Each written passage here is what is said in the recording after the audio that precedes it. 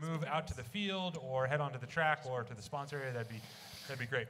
Well, I'm really excited about this next talk, and I met Anna about a month ago at Chaos Community Day, so we go way back, and Paul and I met a couple minutes ago, so we're new friends. So anyways, we're excited for this, and they said they're going to do, they got the headsets. Before it was just going to be like a normal talk, but then they decided we're going to do epic rap battle, so I'm excited for that. That's good. Oh, you guys didn't know that. Okay, cool.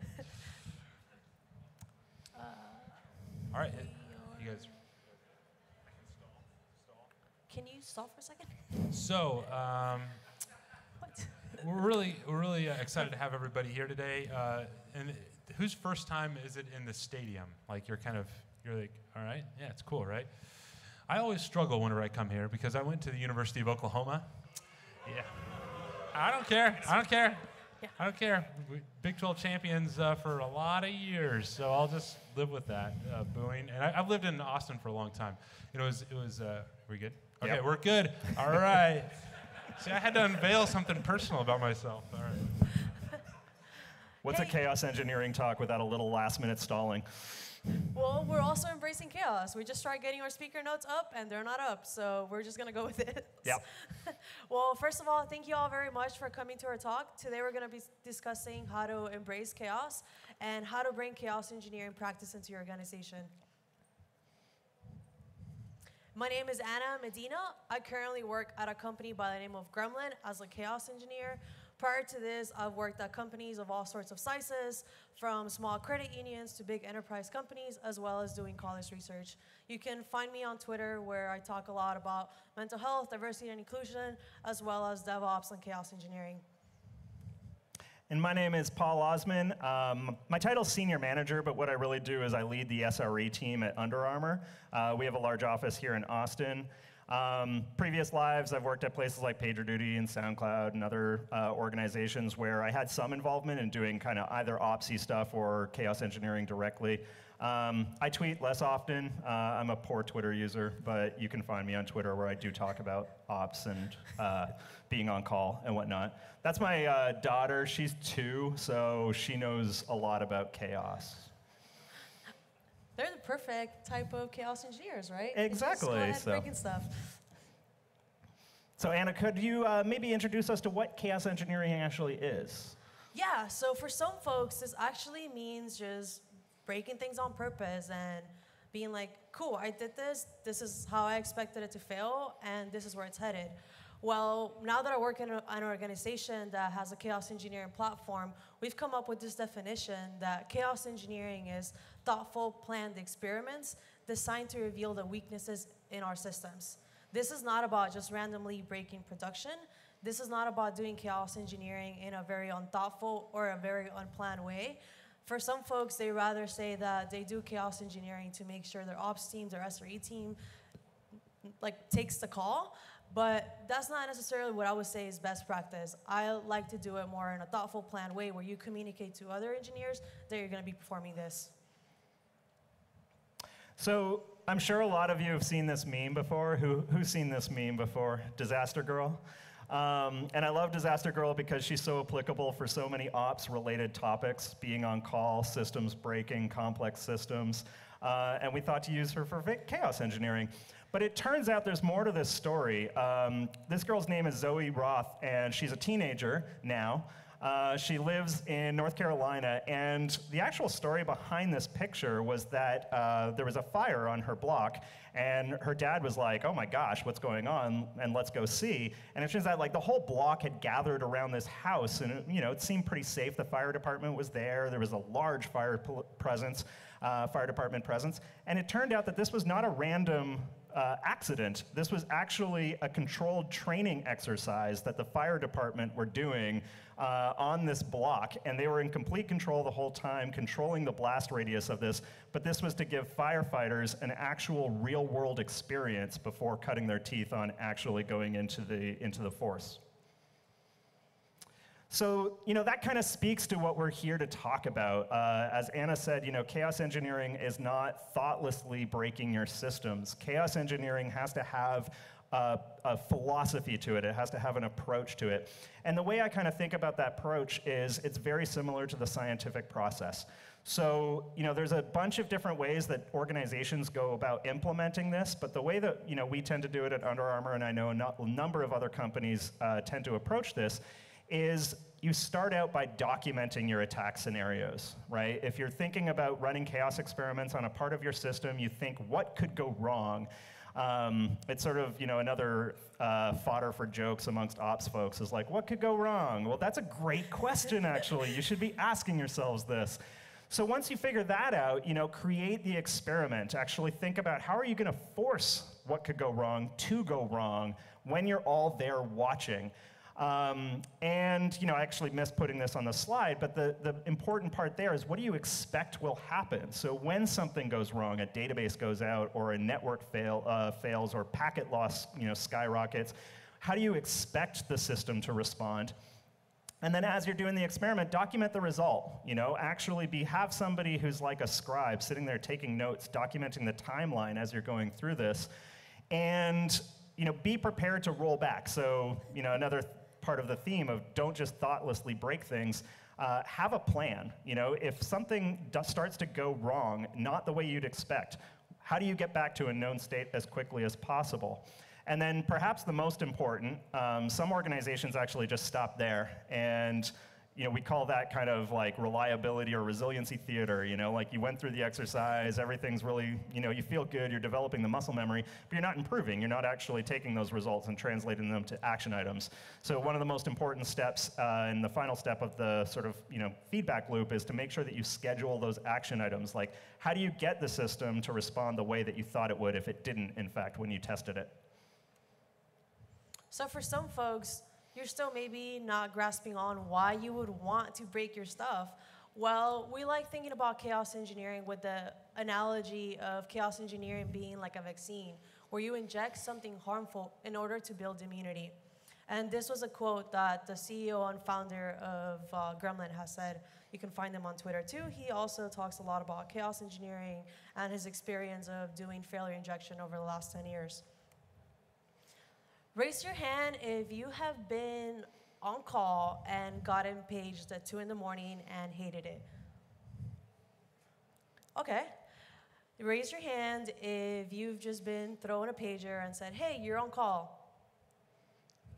Yeah, for the most part, those are two of the storylines that we see a lot in SRE and DevOps, where you kind of just like expect it to always be on and expect it to know how everything works. And even if the run book's 100 days old, you expect everything to be better. But what if I tell you that these two things can actually get better by doing chaos engineering? You can actually onboard your engineers to on-call. You can actually onboard your engineers to production by doing chaos engineering. You're able to do fire drills with them that allow them to get into the mentality of what they're gonna be doing when they actually get paged. And at the same time, if your systems are gonna be failing always, kind of like what Murphy's fourth law kind of like tells us, everything will fail. Well, you wanna be preparing for that failure. You wanna have that muscle memory. You wanna know exactly what you need to do in case something actually goes wrong. So, I love that idea of actually using chaos engineering to onboard people. I've always kind of told my team, at least, like the first time you see that cliff in a graph on a dashboard, you shouldn't be alone. But what do you need to do to like start getting there? And this is a topic that obviously is highly dependent on your company's culture, highly dependent on your team. But there's a few things that I think you should have in place before you just randomly start going and breaking stuff in production. The first and foremost is you should have a documented incident response process. This should be more than just when things break, someone gets emailed, someone responds to it, someone fixes it. This should be something to do with like who's on call when, what escalation policies are in place, how do you do follow-up from incidents, and so on. If you don't have this, just go to PagerDuty's documentation. They've done a great job of open sourcing like their internal processes for incident response, including role definitions and severity definitions. Just take that. If you're starting from scratch, I certainly would. The next thing that's kind of inherent in that is that your engineers should be on call. I'm a firm believer in people being on call for the systems that they deploy to, that they make changes to. And otherwise you're going to have a disconnect between the people who are empowered to make the changes and the people who are testing those things in production. You should also practice blameless postmortems. There is an amazing article, if you haven't read it, out there by John Alspaugh, who was the CEO of Etsy when he wrote this, called, I think it's like Blameless Postmortems in a Just Culture. And the idea behind blameless postmortems is when something breaks, it's not someone's fault. That's not good enough. That's not a great answer. You can't just point it and say, human error, this person messed up. First off, that's going to incentivize people to hide failure. Secondly, it's going to actually prevent you from finding the real causes of these things, because that person was probably following some process or using some tool that another person will do, and you're going to have that failure again if you end at that. So practice blameless postmortems. It's also hard to get people to actually break things if you're going to blame them for things breaking, right? It's not a great culture. And then lastly, and perhaps most importantly, have some monitoring and alerting in place. I think I've heard some people say things like, if you can't see the impact of an experiment, don't do it. One of the parts of the preparation for us at Under Armour is we document like what metrics we expect to be changed and how we expect to see that when we're actually performing a chaos experiment. And that's part of the whole feedback loop for us.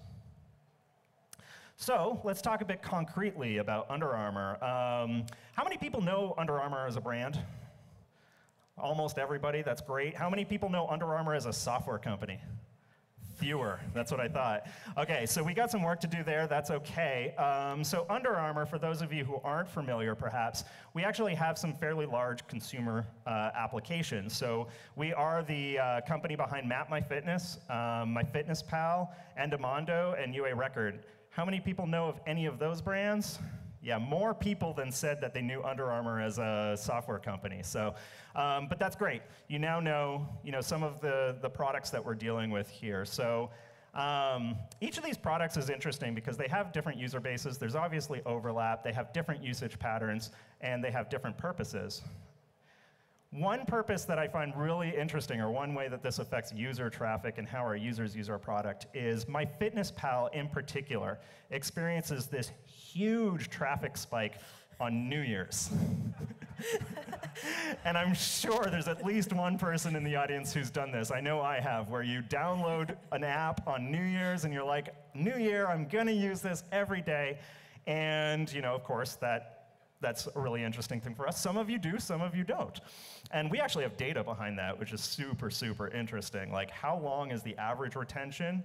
And what do we do to try to keep that retention, right? Like, obviously, we want to try to keep as many of those newcomers as possible, knowing that we won't keep everyone, but we'll certainly have a worse time retaining you if you're a returning user or a new user if you experience some kind of availability outage, and that's your first impression of MyFitnessPal. So this was actually a great opportunity for us to introduce the practice of chaos experimenting, and we kind of dipped our toe in. It was a really early kind of version of chaos engineering. What we did was, every year we went through this pre-scaling exercise where we said, okay, we're going to have this massive spike. What can we do to also kind of limit the blast radius and cascading effects of certain kinds of failures we've seen in the past? And one of the failure scenarios that we had been that we'd experienced in previous New Year's events was where an integration with the app would actually take down the app. And so this was like you're using a step tracker, a third-party step tracking device or something like that, and you've connected it to MyFitnessPal, and then all of a sudden, because so many users are using those step tracking devices, maybe because they got them for Christmas and they turned them on New Year's, it was taking down people's ability to actually add food entries or exercise entries to MyFitnessPal, and that wasn't a great story. So, engineers had worked on a kill switch for these integrations. So, okay, in the event that these integrations start to misbehave, we start to have scaling problems, we can just turn them off and prevent that error from cascading out. So that's great, but we actually said to ourselves that's not good enough because we haven't seen it actually work. So, this is part of the experimenting thing. We did the work, but until you actually see it happening, preferably not at 3 a.m. for the first time, you don't know that it's working. So what we did was we got the whole engineering team together. We invited product, we invited QA. Most importantly, we invited customer happiness to actually sit with us and go over a game day on this portion of our infrastructure where we went through every runbook that we had. Like, if this happens, turn this off. If this happens, turn this off. And how are we going to practice all these kill switches? And it went great. We turned off certain integrations for 5 minutes in production. That's certainly customer impact, but that's better customer impact than being unprepared when all of a sudden a queue scales up to 100 times its normal size, and that error cascades to the rest of our app. So since then, we've had great luck evolving our chaos engineering practices. We've started running game days approximately once a month in various parts of our application services infrastructure. So, other areas where we've started using this is every time we're developing a new system, we actually have the team go through and document, what are the ways that this can fail, and then my team, the site reliability engineering team, sits with them and kind of acts as consultants to say, like, well, let's do it. Like, let's make sure it fails, and that way we can gain confidence in our systems. Another way we've started to incorporate this into our overall process is actually in our high-severity incident tracking process. So every week I get together with a group of leaders in the company, and it's actually an open meeting. We go through all of the incidents that have happened that quarter. And I sort of think of like the life cycle of an incident. So we have some problem in production that maybe affects customers. That happens. That's the first stage of an incident. It happened. The second stage is to have that blameless postmortem. And our SLO on that is we try to have a blameless postmortem within 1 week of a high-severity incident. We don't always make it, but that's what we strive for. That's our objective. After that postmortem, we have action items. So that's the third stage of the incident, identifying those action items and actually codifying them as Jira tickets or whatever your task management system is or your work management system. The next stage is the work was actually done. So this is where you escape the theater part, right? It's easy to identify action items. It's harder to actually do them. But to my point earlier, the incident still isn't done. And coincidentally, that's one of our corporate values at Under Armour is getting things done, right? It's not good enough to just say, I think it works. We want to actually see it happen. So the last stage of an incident is that we verified it. And the way that we usually try to verify these things is by running a chaos experiment to say, all right, we've got the fix in place. Did the fix actually fix the cause? Or did we miss something else? And there's been a ton of stuff that we've learned by doing things this way. Anna and I were talking about this approach, and we actually kind of characterized it as like the game of life almost for an incident. It's like all of the different life stages that the incident goes through, which I think is a fun way to think about it. Hey, so I'm back again. So I actually got started on chaos engineering in a very interesting company that y'all may have ever heard of or actually even used. I got started by actually getting thrown into the SRE team at Uber as my first job in infrastructure ever. So it was an interesting place to actually have to ramp up very, very fast on systems, infrastructure, DevOps, SRE practices, as well as getting put on call my second, third week at the company. But it actually made it quite fun being part of the chaos engineering team and being like, hey, you have all these services running on the service that you're now an engineer at. Well, you can actually go sit with them and actually learn about the architecture of how they've actually built the systems, as well as talk about some of the outages that they have dealt with, so you can help them come up with chaos engineering experiments that they can later execute. So chaos engineering at Uber got started around 2015 after they had a really, really large outage caused by their API. There's a good talk about it by Matt Rainey, who spoke at a few conferences in 2015, 2016, about how they actually grew the microservices by learning to embrace failure and just constantly break things. So for Uber, they were completely bare metal. When they looked around for chaos engineering, a lot of folks end up looking at the open source tools that Netflix has created, including Chaos Monkey, Sumerian Army, as well as some of the other ones that they have talked about in their blog posts. Well, Uber running on bare metal, they look at Chaos Monkey and they're like, hey, we're not running on AWS. We can't just randomly turn down instances. So how do we get the concepts that Netflix has started putting in place in this open source project and then bring them on board? So in-house, they built a chaos engineering tool called UDestroy. This had a UI that you're able to perform the chaos engineering experiments through there, as well as taking input from the CLI. The way that it worked is that it takes the request, and then this gets handled off to the workers. The hosts that are currently running those services have an agent installed. They actually are the ones that are getting a push from the workers that tells them, this is the chaos engineer experiment you're going to run. The one thing that I kind of wish I would have put earlier on the slides is that whether you're building your own platform for chaos engineering using open source or buying a product, you need to make sure that you think about safety. And for safety in chaos engineering, that means having a shiny red button that can stop all your chaos engineering experiments if you actually see in your monitoring, alerting, observability that something goes haywire. So even if you're just running scripts, having that scripts that automatically kills all the other processes that script was running was great. The way that Uber actually did this is that we did it like in a scheduled setting of UDestroy experiments, as well as randomly doing it in order to kind of like verify that things were working properly. This is actually some of the screenshots of the tool. This is what it looked like in 2016, 2017 when I was there and working on this.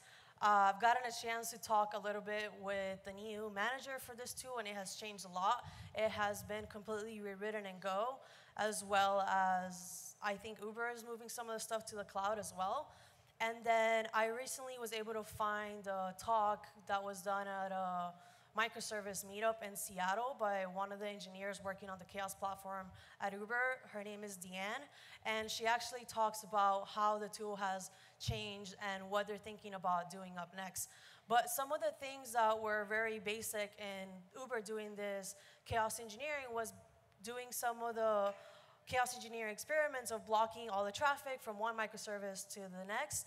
I should mention that by the time that I joined, Uber was already at 1,000 microservices. There's a talk of June 2018 that they actually mentioned that they're around 4,000 microservices now. So in just 3,000 years, I mean,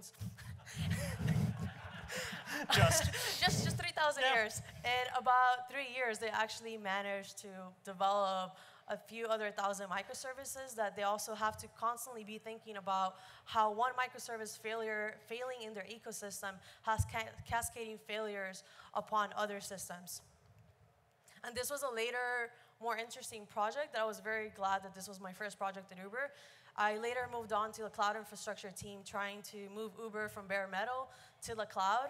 And when we were doing the first run of trying to run a trip on the cloud, it was interesting to also realize that you have to really map out all the microservices that are running your trip. So it was really cool to see how chaos engineering taught me on how things actually were working, but we still didn't have that whole, these are the route that the service takes on your microservice space at this company. So the way that Uber was able to embrace the chaos engineering was very interesting.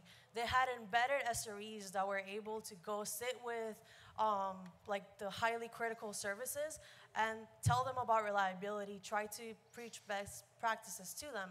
But apart from that, we also had put resources in teaching education classes on what chaos engineering is, why you should be embracing failure, as well as on like how to actually use the UI and the CLI.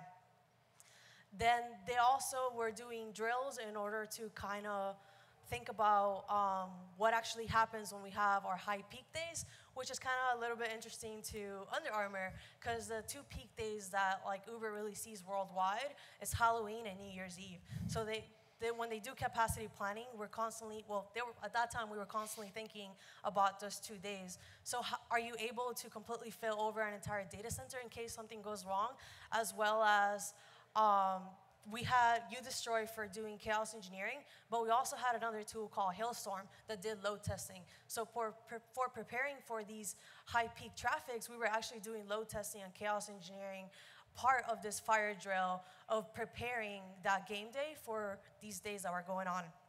When I was about to leave Uber, one of my engineering friends on the SRE team, she was working on a tool by the name of Gatekeeper, where they were actually gating deployment to production until your service was active completely, which was actually really cool. And one of those requirements was actually to set up your service on Udestroy, run some chaos engineering experiments, and then Gatekeeper will show the checklist of this service is actually resilient, and we've actually been able to do a failover from one DC to the next. And about a year ago, I decided to go back into chaos engineering. And I found a company called Gremlin that currently is, we're a SaaS company that currently offers a chaos engineering platform. The UI kind of looks like this, and it's very interesting to us because, yes, we love preaching that folks should be doing chaos engineering, but we also practice what we preach. We make sure to think that we should also be resilient as a company, but we should also be injecting failure into our application. So we actually go about doing this quite often. We dog food our own product on a continuous daily basis. But we've actually gone ahead and now have set it up that we're going to be running game days once a month, where the entire company can come together. This includes our sales teams. This includes our finance department, where they're actually able to come and actually see how the tool works, as well as how we're doing these game days, and have input and actually maybe come to the table and tell us what actually happens if you do this, do that, as well as we're all in the room trying to use the tool at the same time, so a little bit of load testing gets done. We also have something that we like knowing as Takedown Thursdays. Some other places also know them as Failure Fridays. We're a completely remote company, so we actually felt that it was better to do it on Thursdays to be able to have a better time with the schedule in a sense. So those actually happen every other Thursday, and we come together. We have a chaos captain that actually tells you how, what we're going to be performing chaos engineering on that day, as well as have an executed plan of the 3 chaos engineering experiments that we're going to be running. And another way that we do it is that we actually have scheduled attacks running throughout our working hours during the week. We constantly just want to have continuous chaos, that even though we're not running these Takedown Thursdays nor game days, we're still verifying that our systems are resilient. So I talked about game day, and if you're not familiar with game day, it's a 3-4 hour event that you kind of put together. You can make it as small as just be your service, be as large as your organization, or as large as your company. And we have a whole bunch of resources on free templates on how to get started with running a game day, as well as the email templates, how to actually take notes when you're doing game days. Those are all available at gremlin.com/gameday. And then in the next upcoming months, we're going to be releasing some really cool blog posts about how we actually do game days. We want to tell folks, hey, you should all look into doing chaos engineering, but also let us show you how we actually do it internally. So if you go over to this bit.ly link, you would actually see the roadmap of how we're going to be doing game days this 2019. And we've actually gone ahead, have it set up all in Yara. We have it all planned out already, scoped out into what chaos engineering experiments we're going to be running throughout the year. And the way that we actually came up with the list of experiments we were going to be running is by actually looking at the SRE book that Google has put out, looking at that chapter 3 that has a hierarchy of basically what are the basic things that you need to be covered that are the most resilient. So it starts off at the bottom with monitoring, then going into disaster recovery, to later development, capacity planning, as well as product. And we're going to be publishing, I think every month we're going to be talking about the findings that we've done. I should mention that we do chaos engineering on production, and we also do it in development. We see that there's a lot of value in being able to do it at both, but we completely understand that there is no environment that is going to be like production as much as you try to reproduce it. So we try to also be running these on production at all times. Thank you very much. So you can find both of us on Twitter, like we mentioned earlier. It's also worth plugging that both of our companies are hiring engineers. So if you're interested in doing this kind of work, like definitely come talk to us. And I think, yeah, if you're interested in this, that bit.ly link will lead you to a Slack channel that is devoted to chaos engineering. It's a really active Slack channel with tons of channels, or Slack workspace, sorry. I get my terminology confused with Slack. Also, if you're interested in hearing more about this, there is a conference coming up in September called ChaosConf in San Francisco. The CFP is still open. I think it's open until June. I'm on the program committee. I should know that. But yeah, if you're interested in any of that, then please come talk to us. If we have time, or do we have time for questions, Reen? 1 minute? Okay, probably not. So definitely, if you're interested in talking more about this, come talk to either of us. We'll be sticking around. Yeah, for the chaos engineering, we have over 2,500 engineers all across the world that are in different parts of their chaos engineering learning, from still trying to understand why you should be doing chaos engineering to, hey, I've been doing chaos engineering in production for a few months now. These are my learnings. So it's a great place to come and learn, as well as kind of like meet up and like different conferences that you go to. It's a pretty great community. I also make the plug that I have a few chaos engineering community stickers. I'll probably post a photo on Twitter so y'all can see them, but it just looks like a really cool flash sheet. But yes, like Paul said, also come join us in San Francisco, where we'll be leading a chaos engineering conference in September 26th. So more information about that can also be found on the Slack channel or on our Twitter pages, I'm thinking too. Yeah, exactly. Thank you. All right, thank you very much.